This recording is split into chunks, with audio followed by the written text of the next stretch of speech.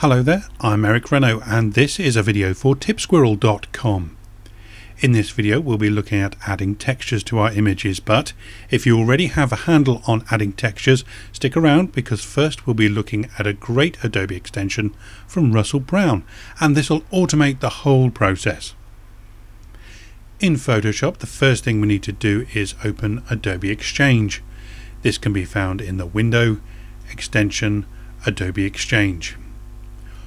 Once the window's opened, we just need to type textures into the search bar, and there's the one we want, Adobe Paper Textures by Russell Brown.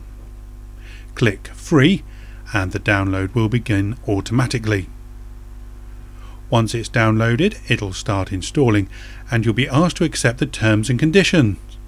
Once you've read that and clicked Accept, the installation will continue. Depending on your computer and your system setup, you may be asked first to accept an install from an unverified source and then to give administrator permissions. That's it, all done. It just remains to close Photoshop and relaunch. Once relaunched, go to Window, Extensions and Paper Textures, and there they are, all ready for us to use. So you join me back here in real time. The last little segment was kind of time shifted around to make it a bit quicker, but we're back in real time. If you'd like to join me in this tutorial, you can download the JPEG version of this. It's called orangutans.jpg. It's available from this post at tipsquirrel.com. If you're watching this on YouTube, then there'll be a link underneath this video to the post. Okay, let's see how we can use our textures to improve this picture. I'm going to go over to the original, and the first thing I'm going to do, well, Control 0 to bring it full on screen, and then I'm going to add a new layer, and I'm going to call this one Healing, and press Enter. And what I'm going to do then is grab the Spot Healing brush tool, make sure it's Sample All Layers, Content Aware, and I can just go along and clean this wall up a bit. And because I'm sampling all layers, it's going to sample the layer below, which is the original of course, but actually put it onto its own layer, which means it's completely non-destructive, which is always good in Photoshop. Okay, once you've got the main bit of the wall done, then what we need to do is go and find these other little ratty bits, including down here by the bench. So this time I'm going to press I'm going to press S on the keyboard and then Alt to mark a spot. So Alt and then click, and I'm using the top of the bench as a reference point so that then I can come and use the top of the bench again, and then if I go straight up I know I'm getting the right kind of shadowing behind the bench. Good. Then there's some more up here by the lettering, and again I'm going to use the clone stamp tool, Alt and click, and just go around, Alt and click. And the reason why I'm using the clone stamp tool is that it's a bit more convenient for this particular area because it's not going to try and grab the letters. The Content Aware will have a look on the immediate area, which of course includes the letters as well. Okay, let's see what we can do there. Good. And just a little bit more. I am rushing a little bit because I don't want to bore you any more than is necessary. Good. Okay, we're done. Let's have a look at the image. Control 0, and that's looking much better. There's a little bit there which will annoy me if I don't get it. Good. Okay, there we are. Very nice. Yep, that looks good. Okay, let's add a texture. So I'm going to use our new extension. Click on that and then go find the texture that I want. In fact, I think it's the one that's already highlighted. In fact, this is already highlighted from the time that I've done it before, so I'm just going to click on this arrow and click Reset, and you'll notice that all the red outlines disappear. Okay, I'm going to go and collect this one. So click on this one. You notice that it's set to overlay. Now I can change that as much as I like. If these aren't to your taste, you can always load more. If you've got some textures on your hard drive, you can always go and load more, and all you have to do then is load the texture folder and follow it through, and you can find the folder with your textures in depending on what you want to do. For this, I'm quite happy with the textures that came with it. So I'm going to use this one here, and all I've got to do now is click it, and it will add that texture on its own layer are the blend mode of overlay and add a mask as well, and you notice that red box going around it, so it keeps track of which ones it's added, so if you do have to reset, it knows which ones to take away as well. Very, very handy indeed. Okay, so we've already changed this quite immensely just with that one texture. So if I take off the visibility of that one, it changes the mood of this completely. Good.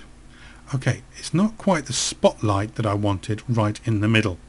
So what I'm going to do is I'm going to go to our healing layer and turn off the visibility of our new texture. Create a new layer and then fill that with 50% grey.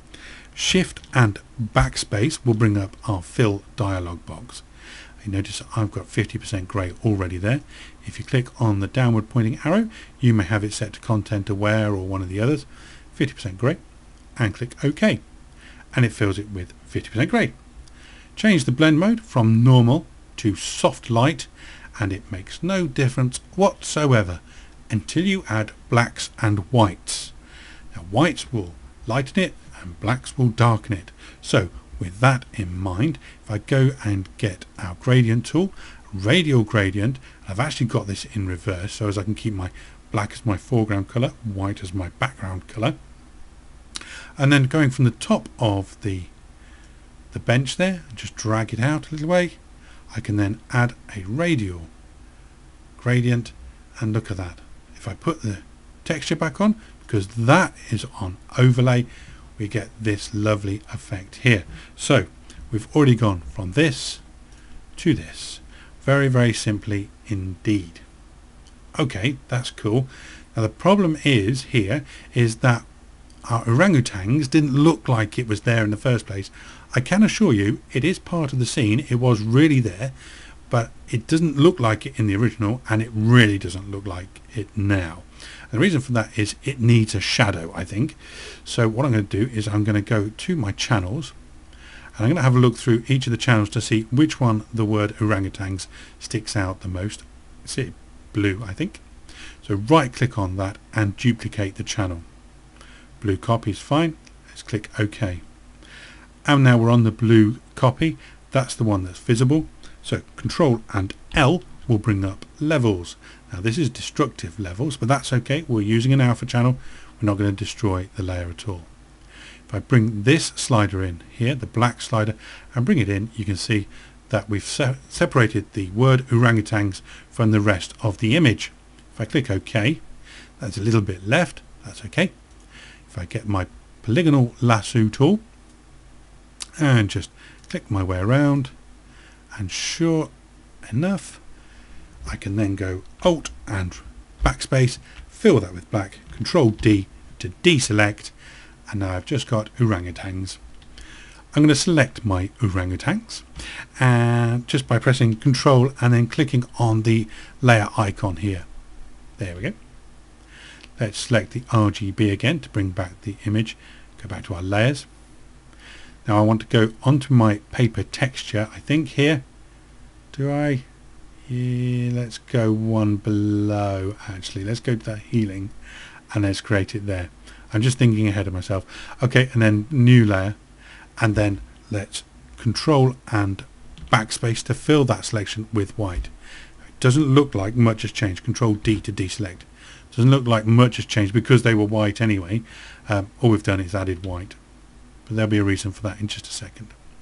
Okay, let's call that lettering. Lettering. Okay, cool. Hit enter, and then we'll double click on that. And what we can do here is we can then add our drop shadow just to make it look a bit more realistic. We don't want the global light, that's going downwards. We actually want it to go upwards, so let's turn that almost all the way around. And now our shadow is up and to the left a little bit, which is where the light source is coming from. That looks a lot better, but it's still not great. So what I'm going to do is add a gradient overlay, hence we filled it with white, and you can see that it's picking out the colors quite nicely. Let's change this from, well, if it wasn't on linear, we would change it to linear, and let's turn this around and try and match the angle of the light as well. And it's really kind of, use the downward pointing arrow just to swing it around a little bit. There we go. That's cool. And I'm going to bring down the opacity of that just a little bit, just so it kind of blends in a little bit. Okay, good. Let's press OK. Alright, now finally let's add a border to this. So I'm going to turn off these layers. Ding, ding, ding, ding, ding. Okay, good. In fact, I could have put them into the smart object now, can't I? So let's turn them back on again and let's put them into a smart object and keep it all nice and neat. So click on the top layer, click on the bottom layer, and then right click, convert to smart object. There we go. That's made it a bit easier. I'm going to create a new layer and bring that underneath just so Photoshop knows where I'm working. It helps to make this uncomplicated for the texture extension. Okay, let's go on to our texture extension and let's pull up one of these. Let's go for a nice kind of slatey kind of thing. There we go.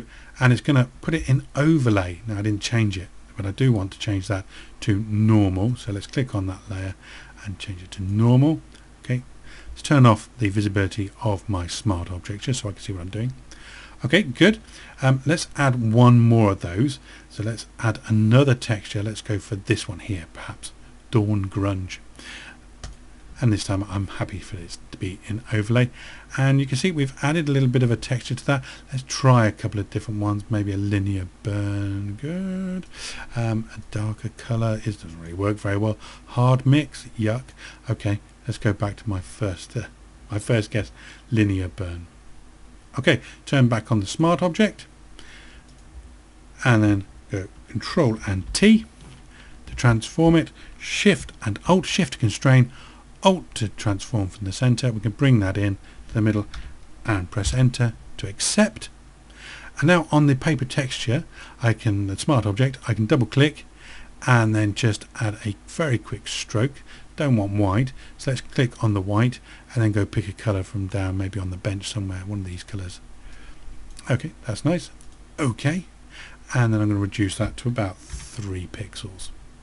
Could be a bit darker, I think that, couldn't it? So let's again choose a different color and go and pick one of these darker ones. That's better, that's nicer.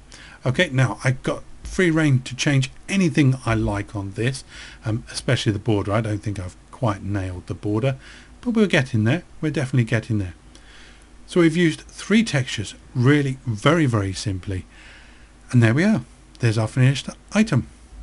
I'm Eric Renno. Thank you very much for joining me. Don't forget to check into tipschool.com to find out who's posting when and to check out all their great tips and techniques. Thank you very much for joining me. Bye bye for now.